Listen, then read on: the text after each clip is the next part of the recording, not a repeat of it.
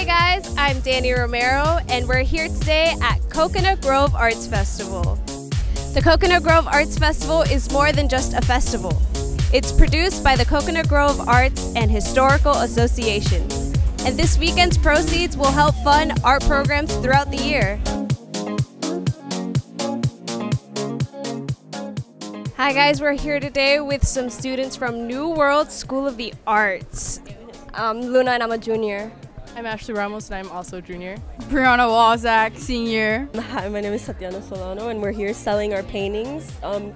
2 canvases for each artist, basically from grades 9 through 12, and they're all $120 each. Half goes to the school for our materials and half goes to each student, so it's very helpful. So you guys do this every year at Coconut Grove Arts Festival? Every year, coming and sweating and like just trying to promote our school. I love this. I love this. Oh, party in the back, guys.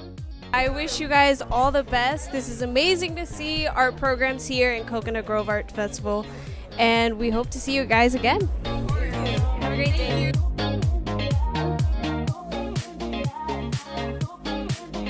So are you from down here, or where are you from? From California, Northern California, Chico to be exact. My name is Janie Harrington, and I'm from Fredericksburg, Virginia. I'm from Greenville, South Carolina, so good 11, 12, 13 hours from here.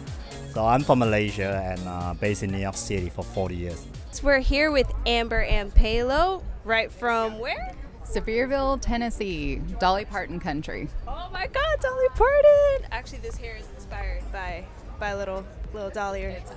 That's absolutely perfect. Sculpture based. How did you come up with like these types of designs? They're like these creatures. I've always been drawn to sculpture and clay work. Been doing it for probably about 24 years. So it's just evolved as I went. I've always been drawn to the figure, and I love antiques. So it's kind of putting the two together, getting the history, the patina of the antiques with the figurative pieces, kind of evocative of that weathered and worn surface.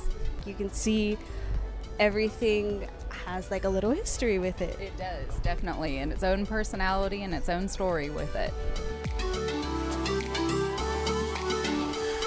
So does that environment kind of inspire what you have going on here? You know, not really. It's the corals and the jungles, which we don't have. I mean, we do have beautiful mountains and rivers and everything there, but it's the Florida colors, the plant life that's around here.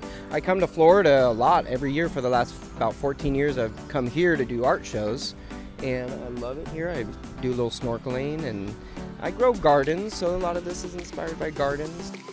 I have been trained in the Venetian technique, which is a Murano style of glass blowing, Italians. I was trained by some masters, millions of hours spending behind the hot glass and obsessing about it and creating these one-of-a-kind pieces in what you see here. This is my 23 years of training glass right here in this moment. This is where I'm at.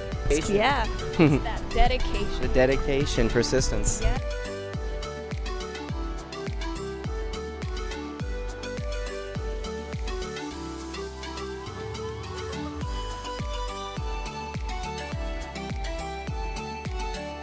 What I'm seeing, like people, natural habitat, like just doing their business, but like the shadow work, the play work of the light.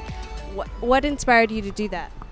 I've developed into this over the last 15 years.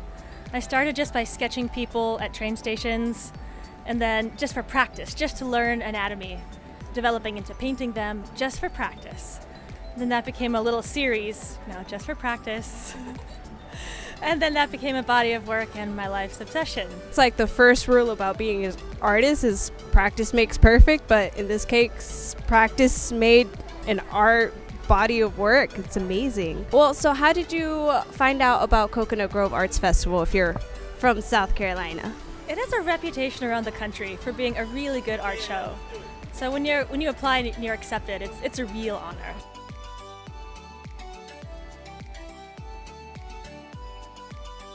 It is hot. It is definitely hot in Miami. It is huge and it's really hot. How are you guys surviving this right now? A lot of frozen lemonade. A lot. It's hot, guys. It's very hot.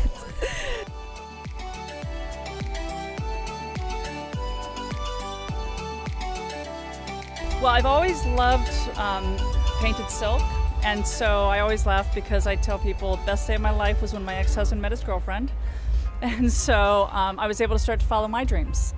So what I did was I decided I was going to put my whole passion into it, and that's when I started painting silk for good, permanently as my full-time job. And I put all of my savings into it, and I have actually developed techniques that are unique to me. And so everything I do with a lot of passion, and I love what I do.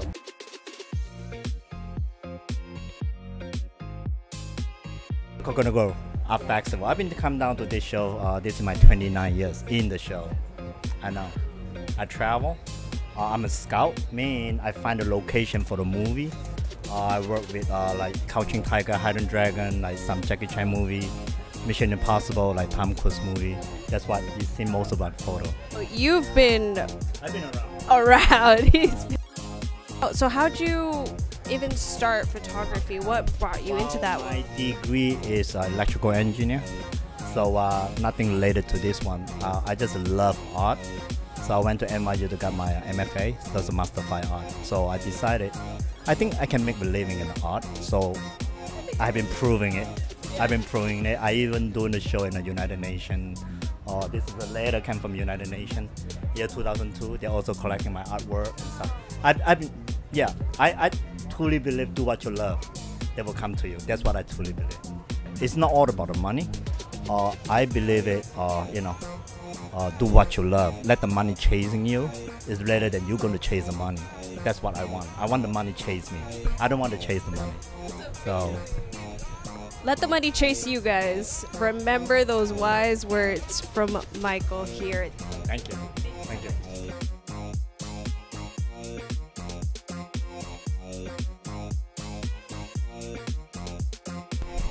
Coconut Grove Art Show. This is only my second year doing this experience. How have you liked it so far? I love it. I mean, how could you not love the arts and not live in this area? You have to come sample everything.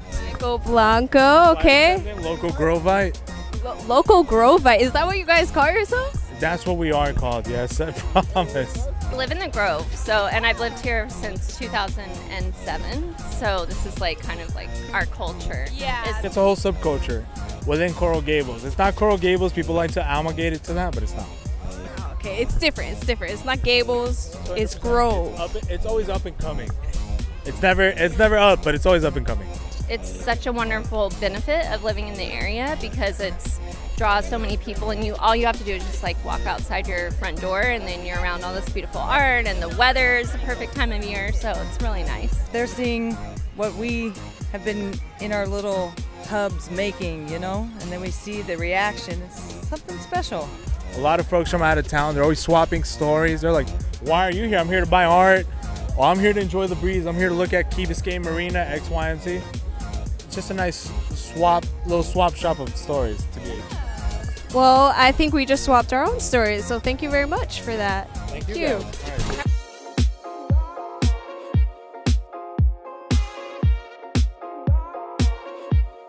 And that's that, guys. This was the Coconut Groves Art Festival. We met people from all around the world, Tennessee, South Carolina, California, almost everywhere. You guys got to check it out maybe next year. Each year, every President's Day weekend.